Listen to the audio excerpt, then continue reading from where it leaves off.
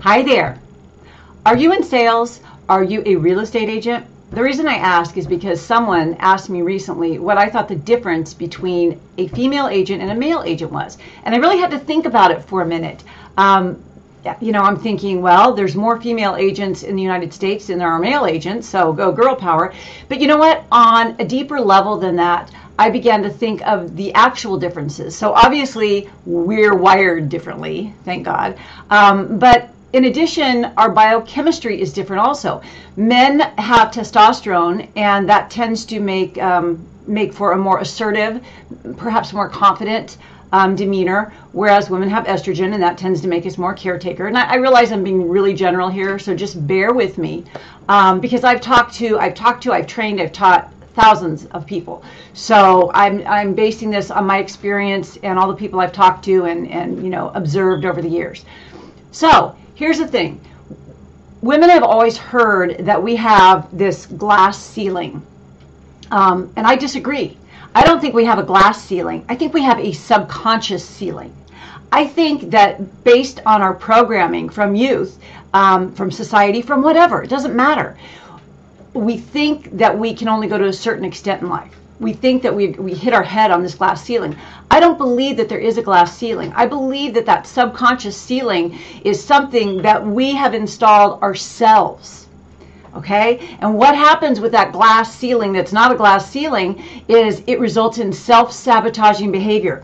So you get just so far, or you get a few deals in escrow, and then things just fall apart. Or you do something to really, just ruin yourself, or make these deals go bad, or make your boyfriend leave you, or whatever it is.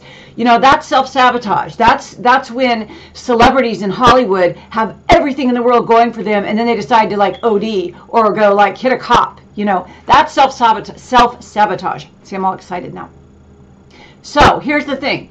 The good news about this subconscious ceiling not being glass, besides the fact that we won't cut our heads on it, is that subconscious programming can be changed. We can rewire our brains, okay? Neuroscience now knows this. It recognizes something called neuroplasticity. Neuroplasticity allows us to create new neural networks and new neural pathways that then result in different moods, different behaviors, inspired action. Okay, so we're not just running around on autopilot anymore, doing things the way we've always done without knowing why we're doing them or what we're doing and why things end up messed up. What we're doing is intentional. We're installing software that gives us confidence and courage so that we can take calculated risk, we can make smart moves, we can have the courage to go outside of our comfort zone, we can make those calls, we can talk to people, we can believe in ourselves. I mean, that's the most valuable thing of all, if you ask me. So my name is Tamara Dorris. I have been studying neuroscience, subconscious studies, quantum physics for about 20 years. I'm a certified hypnotherapist. I've also simultaneously been in the real estate industry for 26 years. So I've kind of married those two together, and now I serve the female community of the real estate industry. Nothing bad against men. If you're an enlightened guy, come on over. But there's just so many differences in the way that a woman works versus the way that a man works. And I've observed it so long, and I noticed, all the coaches, well, most of the coaches out there tend to be males. And it's a numbers game. It's go knock on 100 doors and you'll get a sale. And I'm like, 100 doors? That would be so hard on my high heels. I'm not going to do that, right? And not only is it not a numbers game, I don't think my prospects or clients want to be considered a number. Women don't close deals. Women open relationships. So what I help people do, what I help women do in the real estate industry is create relationship-based businesses, referral-based businesses, and lives that they love. It's not just about closing, 50 transactions or 100 transactions a year. It's about creating a life and a business that you love, that you get so excited to get up in the morning and get to work.